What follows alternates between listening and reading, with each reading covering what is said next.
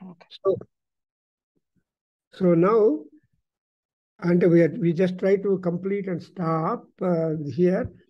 Then ఒక్కొక్కటి ఏంటంటే, after lajja we want to have shanti. అంటే lajja leads to shanti. If you are polite, if you are graceful, then you are peaceful. లజ్జను వదిలేసి నోటికి వచ్చినట్టు తిడుతూ ఉంటే కొట్లాట పెరుగుతూ ఉంటుంది కదమ్మా. Very limit for that. Fighting or any other maryadas without lajja, if you do it, it causes annoyance to the others. Is it not? And also the language also important. You talk in such a sarcastic way that they get annoyed. ఇవన్నీ కాకుండా గౌరవంగా మర్యాద లజ్జాతో, అంటే గౌరవం, లజ్జ అంటే గౌరవం కదమ్మా.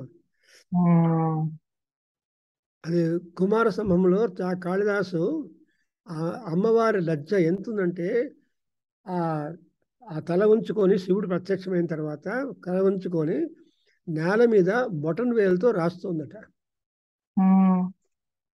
తల ఉంచుకొని. That is she has given her consent to accept the proposal of Shiva. లీలా కమలపత్రాణి గణయామాస పార్వతి అంటాడు. కాళిదాసు వెళ్ళిపోయాను. ఎంత బాగా చెప్పాడంటే లజ్జకు విధానం అంటే లీలా కమలపత్రాణి గణయామాస పార్వతి. శివుడు కనిపించగానే అమ్మవారు చేయి పట్టుకోగానే లజ్జతో ఒక తలంచుకొని, కమలపత్రాణి అంటే the leaves of the lotuses. అమ్మ ద్వారా తపస్సు చేసిన ప్లేస్ లో లోటస్లు ఉన్నాయి, ఆకులు ఉన్నాయి. కమలపత్రాలను అలా కౌంట్ చేసుకుంటూ మనసులో, అంటే that is indication that she agreed for the proposal of Shiva. ఈ లజ్జను రకరకాలుగా మన పోయట్స్ కాళిదాసు, భావభూతులు చాలా చక్కగా మాట్లాడుకున్నారు. ఇంకో పాయింట్ ఏంటంటే, రాత్రి కొత్తగా రాముడు సీత మాట్లాడుతూ ఉన్నారట ఆఫ్టర్ లాంగ్ గ్యాప్. అలా రాత్రి మాట్లాడుతూ ఉంటే రాత్రి వెళ్ళిపోయింది కానీ వాళ్ళ మాటలు మాత్రం తగ్గలేదట. కొత్తగా కలుసుకున్నారు కదా. సో రాత్రి రేవం విరం సీత అంటాడు అని రాసుకొని పోతే భవభూతి కాళిదాసు సున్నం ఎక్కువైంది అంటాడట. అంటే ఏవం తీసేసి ఏవా పెట్టురా అని. ఏవా అంటే అదే రాత్రి మాత్రమే వెళ్ళిపోయింది కానీ వీళ్ళ మాటలు మాత్రం ఎండ్ అవ్వలేదు అని. ఎవరు పిలిచినా ఎవరు వచ్చినా గమనించరు కదండి, మాట్లాడుకుంటూనే ఉంటారు. సో అట్లా ఈ లజ్జ రూపేణ అలా మాట్లాడుకుంటూ ఉంటే ఎంత శాంతి కదా వాళ్ళిద్దరికి. తృప్తిగా మాట్లాడుకున్నామని ఆ తర్వాత అనుకుంటారు. అది శ్రద్ధ. Next we have got the కాంతి. కాంతి అంటే ముఖంలో కళ వస్తుంది కదమ్మా. కలయిక మన పనులు అయిన తర్వాత మనకు ఒక రకమైనటువంటి బ్రిలియన్స్ మన ముఖంలో కనిపిస్తుంది. ఆ దుఃఖం కనిపించదు కదా. అబ్బా ఇవాళ ఈరోజు ఇన్ని రోజులకు వచ్చారండి మీరు అని చెప్పి ఆనందంగా మాట్లాడుకొని శాంతిగా ఉంటారు. దాన్నే కాళిదాసు అంటాడు. మేఘ సందేశంలో అంటాడు కాళిదాసు, ప్రేమ రాశి భవంతి అంట.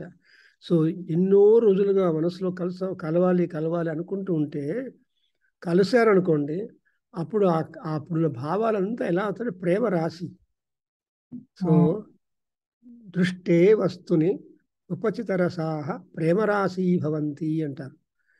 ఎప్పుడైతే అనుకున్న వస్తువును చూస్తూనే ఎంత ప్రీతి అంటే చెప్పలేము. ఓ అని ఆశ్చర్యము, ఆనందము కళ్ళలో కనిపిస్తుంది. అట్లా కాంతి రూపే, కాంతి కళ్ళకు సంబంధించింది. అప్పుడు ice become very much bright. చెప్పండి. యా దేవి సర్వభూతేషు యా దేవి సర్వభూతేషు లక్ష్మీ రూపేణ సంస్థిత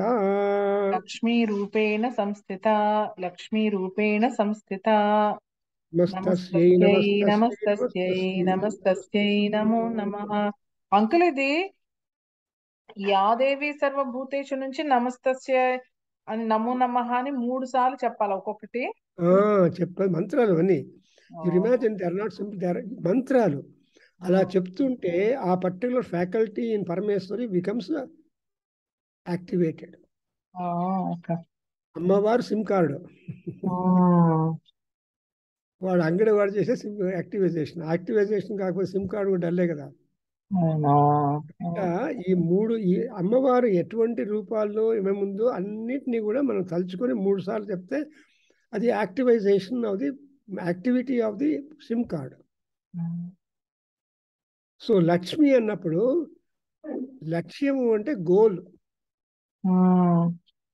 everybody's goal is to get money కదండి.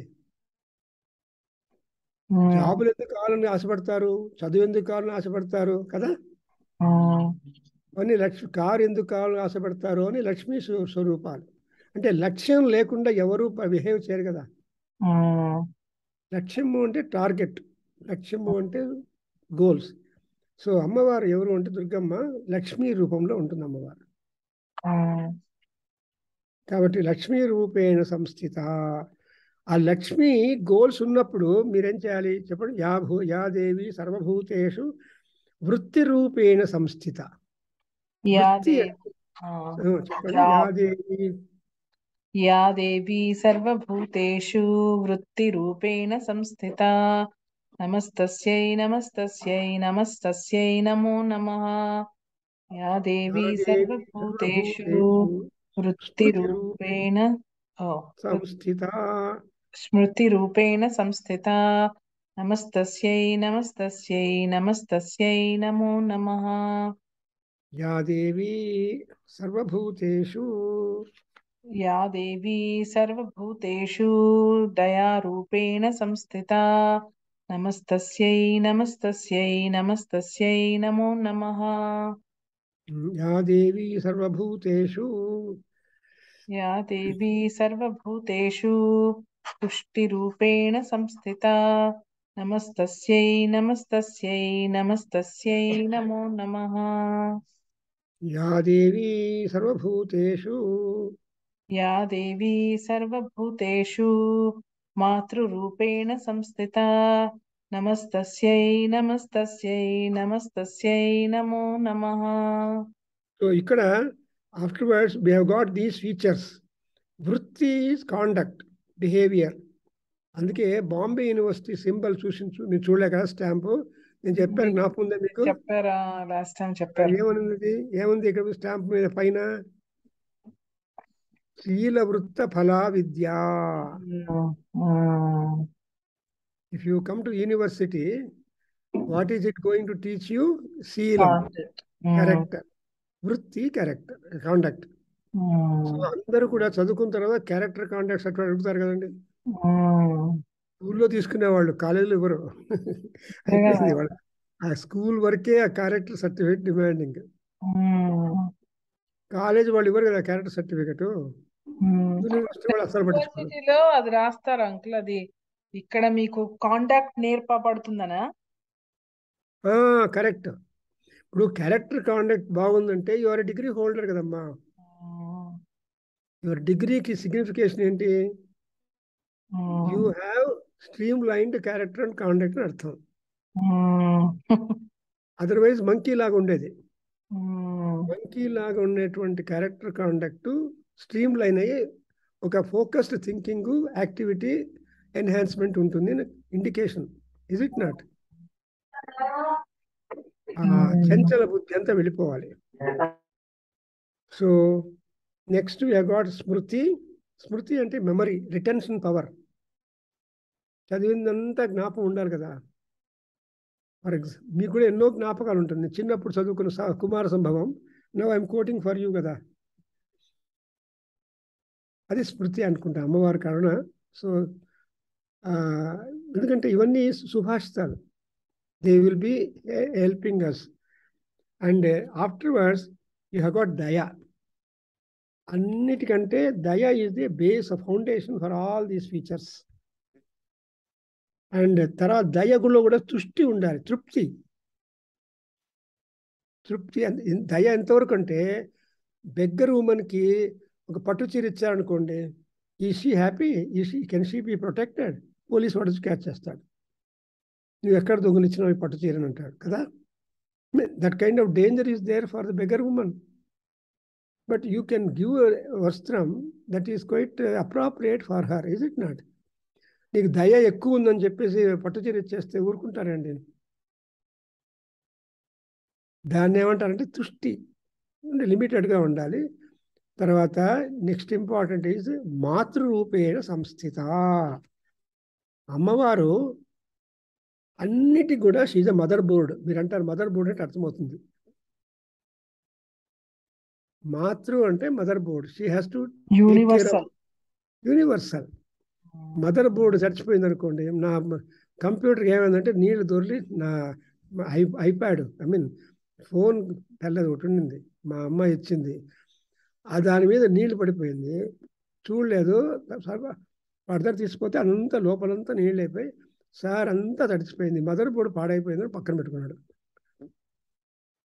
అమ్మకు నా కోపడితే కాన్స్టెంట్గా, అమ్మ ఎప్పుడు కూడా కాన్స్టెంట్ కోపం ఉండనే ఉండదు అమ్మకి. ఇప్పుడు తిడుతుంది, మళ్ళీ రమ్మని భోజనం అన్నం పెట్టి జిలేబీ ఇస్తుంది. సో దట్స్ ఎ మాతృరూపం అంటే she is the mother board for all the features that have been indicated above. మీరు జ్ఞాపకం పెట్టుకొని రాసేటప్పుడు, because you are trying to highlight. So as a computer scientist మీరు ఓపెన్ చేయగానే బాడీని మదర్ బోర్డ్ కనిపించాలి కదా. సో అట్లనే మన మదర్ బోర్డ్ బాడీలో ఏది అంటే అబ్డోమెన్. ఈ అబ్డోమెన్లో అన్ని పార్ట్స్ ఇరికిచ్చి అక్కడే పెట్టగలరు, చాలా లిమిటెడ్ స్పేస్. ఆ స్పేస్లోనే అన్ని పార్ట్స్ 120 ఏళ్ళు బతకాలి కదమ్మా.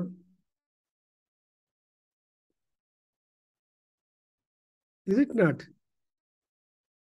సో ఆ మదర్ బోర్డ్, అందుకే abdomen is the magic box of A surgeon అని ఒక అనుకుంటారు వాళ్ళ స్లోగన్.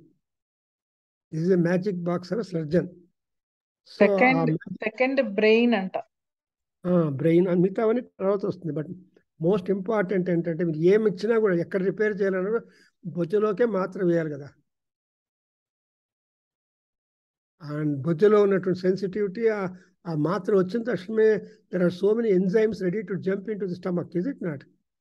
డైజెస్టివ్ ఎంజైమ్స్ ఉంటాయి కదా, అవన్నీ చదువుకుంటాము, కానీ దానిలో ఉన్నటువంటి సంధ్యలాగా అంతరార్థం చూడాలి కదా. ఏ ఎంజైమ్ తక్కువ పడినా కూడా డైజెషన్ అఫెక్ట్ అవుతుంది కదమ్మా. దేర్ఫోర్ అందుకే ఆకలి అనేది readiness of all enzymes to jump in to the stomach. Is it not? క్షుధారూపేణ సంస్థిత కూడా ఉంది కదా అంకు. అదే క్షుధ అంటే ఆకలి. ఆకలి పుట్టాలి అంటే మాతృ అమ్మ వండి పెట్టాలి కదా. అమ్మ వంటింట్లో వండితే కానీ క్షుధ పోదు కదా. అమ్మ ఆకలిని వస్తుంది కదా, ఏమొచ్చినా కూడా అమ్మ దగ్గరికి అప్పేయాలి కదమ్మా. కాబట్టి అల్టిమేట్లీ ఈ ప్రార్థన లోపల అమ్మవారిని ఏమని పిలిచారంటే మాతృరూపేణ, you are there as the form of mother. So mother board దగ్గర స్టాప్ చేద్దామండి. Next will continue next. And so now we understand the entirety of like this.